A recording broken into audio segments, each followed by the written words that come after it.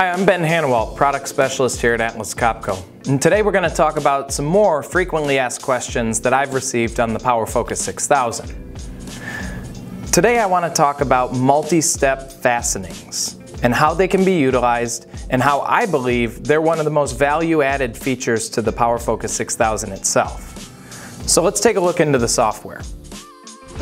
Go up to the top left, the tightening tab.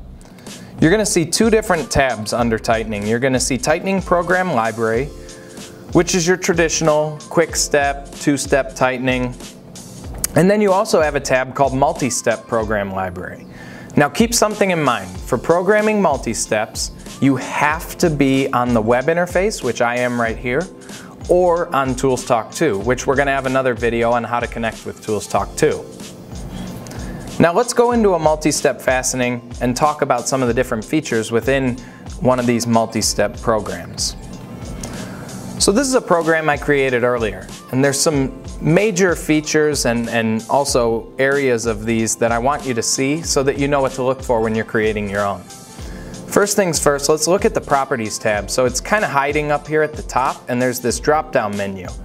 So if we hit this little drop-down, it shows the entire properties, which is where we can change our name, thread direction, all of the items you see here under this Properties tab. If you're using an offset or a crow's foot head, you would turn on the attachment tuning in there. Also validation. So validation is going to be, because of the fact the PowerFocus6000 can run multiple tools, we need to validate our tightening programs based on the tool that we're using.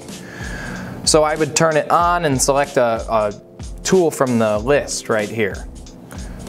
So these are just some of the different things to look for in the Properties tab, but it's pretty self-explanatory. Now the important part with multi-step is understanding how many steps we can run. On a cabled tool you can run up to 10 steps, and then on a battery tool we can run up to 4 steps. Now keep something in mind. Battery tools have never been able to do multi-step fastenings in Atlas Copco history. So this is a pretty monumental feat for us to be able to get these multi-step fastenings to work on battery tools. The ability to do joint conditioning without using a cabled tool is really something that brings a lot of value to the multi-step functionality.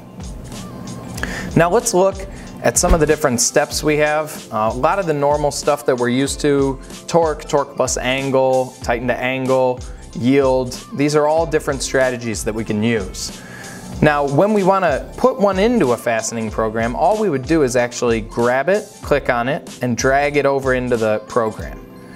And you'll notice it's going to alarm us because we need to make sure that we have proper settings in it. And if I was to click into it, you can see it's completely wide open.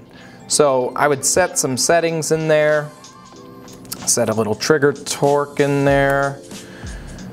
This guy, we're going to yield it. We'll go 50 degrees. So now I've just created my yield program, right? So I've added a yield step into the program. Now we can drag and drop additional monitors and restrictions into these programs as we see fit. So if you want to use a prevailing torque monitor, you can drag and drop it in. If you want to use a restriction for maximum torque, you can drag and drop it in. And these are all programmable. So now when I click open, you can see I have the option to program each of these different monitors and restrictions. So, if we look at a program like this, a standard multi-step fastening, there's a couple of things that we're going to notice. We can have, like I said, up to 10 steps, 4 on a battery tool.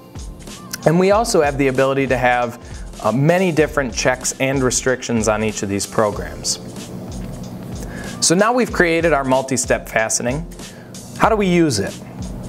If we back out of here, back out into the main screen, obviously we can use our source tightening. Source tightening is a separate video that we've done about selecting through field bus or selecting through open protocol or another I/O device.